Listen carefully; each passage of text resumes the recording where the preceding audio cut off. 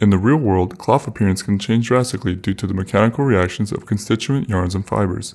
In this example, the cloth changes its color and shininess due to a simple stretching. To capture this phenomenon, we introduce a new technique to model cloth appearance in a mechanics-aware fashion. Our technique works by predicting the change in the fiber microstructures driven by external forces. In this example, a cloth yarn is stretched at the endpoints. Our technique accurately captures the thinning of the yarn, and the result closely matches the reference simulated at the fiber level. In the following examples, a yarn is compressed by a few rigid cylinders, causing complex and spatially varying deformations.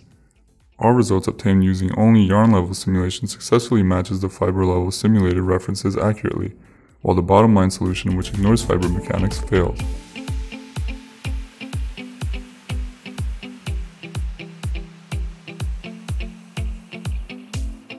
We now show full fabrics modeled with our approach. This example shows a knitted fabric being stretched in all directions. Our technique captures the appearance change of this model driven by the thinning of yarns, an effect that cannot be reproduced by existing methods.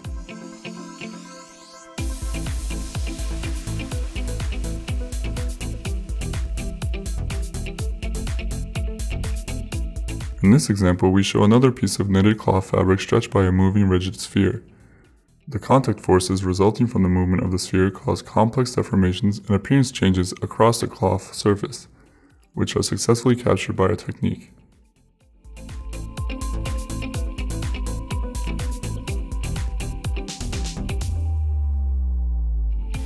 This example contains a three-dimensional knitted glove model.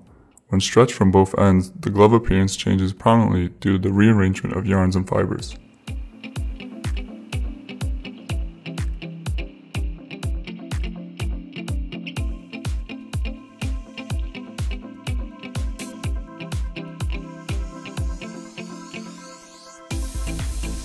Please note the macro scale appearance differences in both colors and highlights between our model and the bottom line.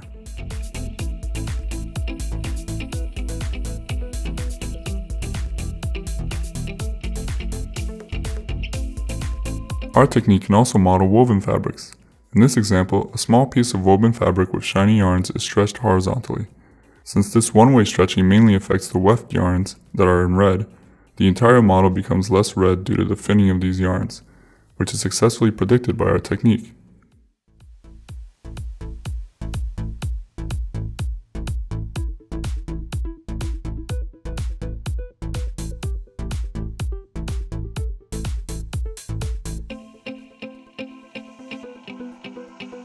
Please see how the change of fiber-level microgeometries affects the fabric's macro-scale anisotropic reflectance.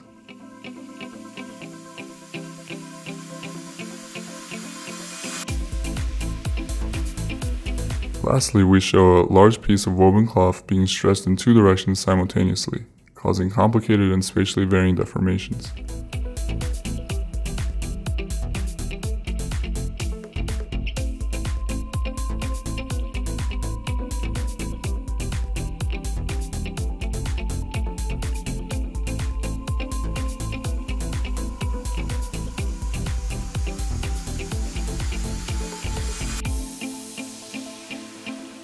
Despite being at a much smaller scale compared to the entire fabric, these deformations still yield significant changes to the fabric's overall appearance.